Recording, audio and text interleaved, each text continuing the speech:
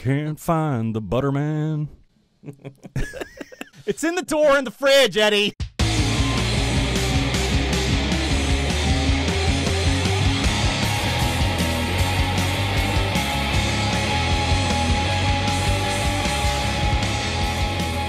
No one wants to be Peter Criss, Lois, not even Peter Criss.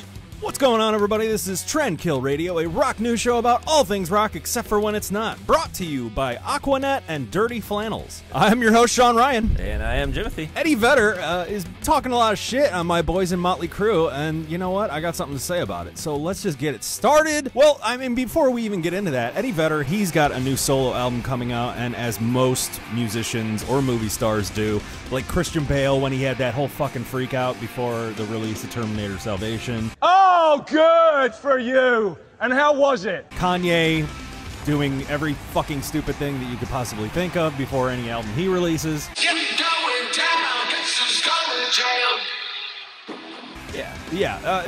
what you do in entertainment. Right, yeah, no one gives a shit that you're actually making art, but if you start talking shit or do something crazy before you release something, then maybe you'll sell some albums because people remembered who you were. Yeah, and Eddie Vedder is coming out with his solo album that no one asked for today, February 11th. Oh, there you go. So, today there was an update because just a few weeks ago, Eddie was talking to the New York Times, and he was talking shit about 80s hair metal and exclusively Motley Crue. And the iconic classic, Girls, Girls, Girls. Son of a bitch. Eddie was going on about how much he just despised the whole 80s hair metal scene. He goes on to say, quote, I used to work in San Diego loading gear at a club. I'd end up being at shows that I wouldn't have chosen to go to, bands that monopolized late 80s MTV. The metal bands, and I'm trying to be nice, I despise. Girls, Girls, Girls and Motley Crue, fuck you. I hated it. I hated how it made the fellas look. I hated how it made women look. It felt so vacuous. Guns N' Roses came out and thank God at least had some teeth. But I'm circling back to say one thing that I appreciated was that in Seattle and the alternative crowd, the girls could wear combat boots and sweaters and their hair looked more like Cat Powers, who the fuck is that? And not Heather Locklear's, nothing against her. Yeah. Eddie Vedder went on to say, quote, they weren't selling themselves short. They could have an opinion and be respected. I think that's a change that lasted. It sounds so trite, but before then it was bustiers. The only person who wore a bustier in the 90s that I could appreciate, Jane's Addiction singer Perry Farrell.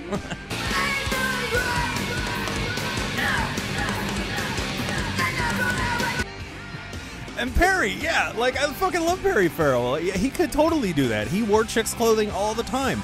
And you know what, in the article, I don't know if it was actually Eddie that said this, but you know, they kind of lumped him in with a grunge crowd, and Jane's Addiction was never really grunge. They were just like, we are here to do a lot of drugs And be weird. Yeah. And it was fantastic. Yes. I mean, they did, it wasn't like exclusively heroin like Seattle or something like that, or Motley Crue's cocaine and heroin. This was, we're going to do everything. Because music is art, and we're just going to fucking make it. So, right. And that's our muse, is drugs. Right. Well, I think every major popularized genre has like everybody that's doing the formula, and then you've got like one or two of those people that are just going to be like, well, yeah, kind of, but no, not at all. Okay, so long story short, Nikki Sixx heard this. Of course, it made its rounds to Twitter. Nikki goes on to say, quote, made me laugh today reading how much the singer in Pearl Jam hated Motley Crue. Now, considering that they're one of the most boring rock bands in history, it's kind of a compliment, isn't it? And they have a stadium tour to kind of prove their point. You know, they're headlining, then they got Poison, they got Def Leppard, they got Joan Jett, and, you know, that's worthy of stadium. Absolutely. It's stadium rock. Yeah. And despite, oh man, and I'm sorry, like I'm favoring Motley Crue because I grew up with them, but Vince,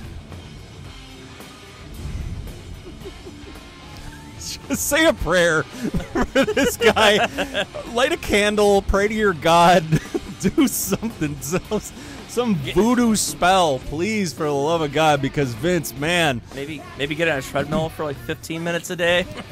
Go to a vocal coach. Stop just pounding bottles of liquor, eating McDonald's, falling off stages and breaking ribs. McRibs. Yes. And then Eddie shot back and he goes, "We love our bored fans." And there's a video on Twitter, which hopefully I can find right here. And that, man, that song, I turned it, it was 40 seconds long, but I turned it off at 25 because that music really, I hate Pearl Jam. I'm sorry, dude. I out of the big four, I am so sad that we're left with Eddie Vedder and Pearl Jam. Oh, right? And if you even want to say Big Six, like including Smashing Pumpkins from Chicago and Stone Temple Pilots from San Diego. Did you listen to New Smashing Pumpkins? No. I don't think anyone should like it, but I did. It's not bad. It's just their stage show is boring. I went and saw them a few years ago. Billy Corrigan is just Uncle Fester, just standing there. My favorite thing in recent years is, you ever see that video clip?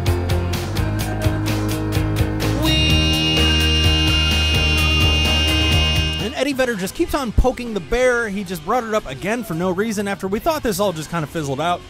He brings it up again on stage while he's performing with his solo act, including Chad Smith, very respectable drummer from Red Hot Chili Peppers, which I'm sure wants nothing to do with this.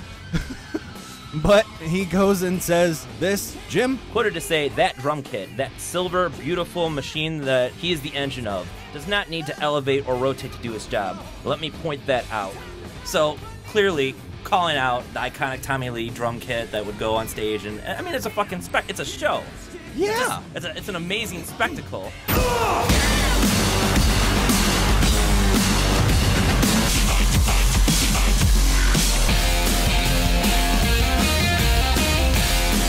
And Tommy Lee does not absolutely need that kit to do all that to be cool. He just does it because it is fucking cool, and he's there to entertain you, not just play the drums. Yeah, Tommy Lee's like a larger-than-life personality. He's like a lead singer kind of personality where he just doesn't want to just sit behind the drum kit and be forgotten about.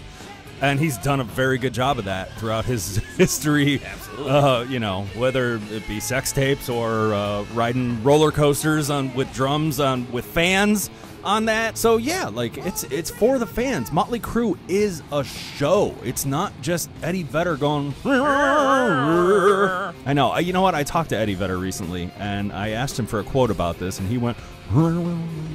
Anyway, end quote.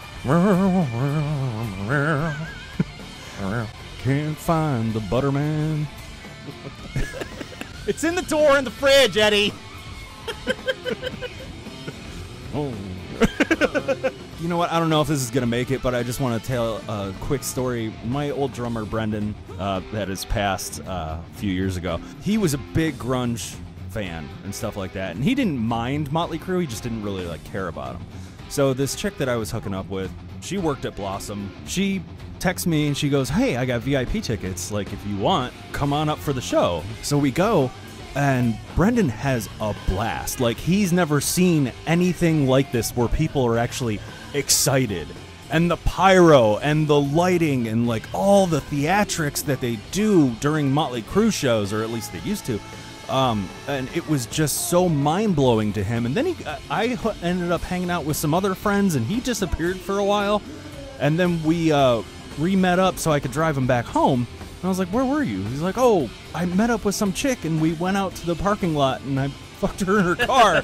And I was like, "That's a Motley Crue show." There you go. He goes, it blew his mind because it was just so wild. Like, that's the kind of energy. You don't get that with Pearl Jam, so fuck you, Eddie Vedder. That is the end of the episode. Thank you guys so much for watching. Please be sure to subscribe, hit your notifications, like the episode, follow us on Trendkill Radio 216 at Facebook and Instagram. And that's it. I'm Sean Ryan. And I'm Jimothy. Later. This is Trendkill Radio. I lost my train of thought.